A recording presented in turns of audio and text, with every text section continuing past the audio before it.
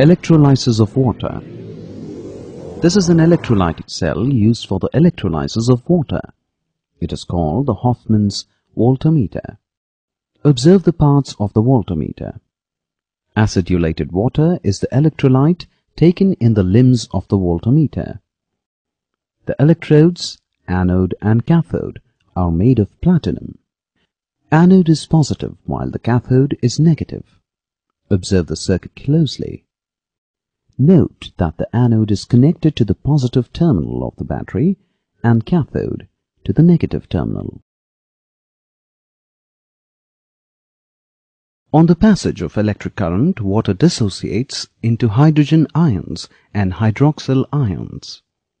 At the cathode, the positively charged hydrogen ions are discharged as hydrogen atoms that form hydrogen molecules.